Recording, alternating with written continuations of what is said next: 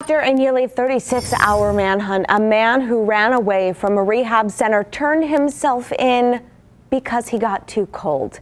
Tyler Kennedy was receiving treatment at Westcare Harris Springs Ranch Rehab after he was involved in an alleged DUI crash back in March that killed 3 people in Beatty. The Nye County Sheriff's Office says he cut his ankle monitor on Saturday afternoon and ran off, but they say last night he returned to the rehab center because he couldn't handle the cold weather anymore. He was taken into custody without incident and is returning to the Nye County Detention Center now.